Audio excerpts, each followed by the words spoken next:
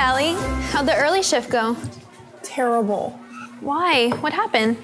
Well, Jackie took Brandon's shoes during nap time and he hid them somewhere and he can't remember where he hid them. These kids drive me crazy. Does he do this kind of thing often? Only every other day. You wouldn't know because you're new here, but kids are always losing their shoes, their jackets, everything. Did you look in his cubby? I've looked in all the cubbies. Well, it's just about time for the kids to go outside. How about this? Do Brandon and Jackie wear the same shoe size? Yeah, that's why Jackie took them in the first place. Well, how about Brandon can wear Jackie's shoes outside, and I'll keep Jackie inside with me while he helps me look for Brandon's shoes? It's a great idea.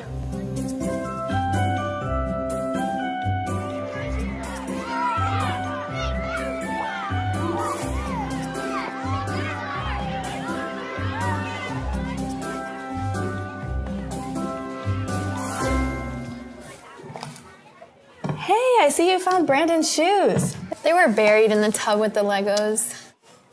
Jackie, what's with the color labels?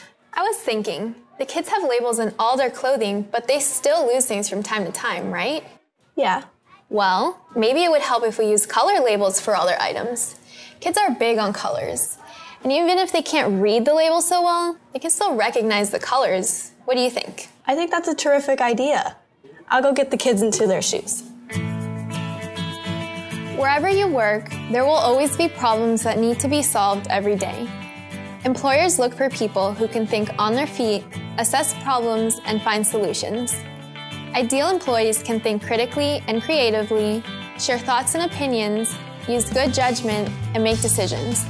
And they can do it on their own or as part of a team.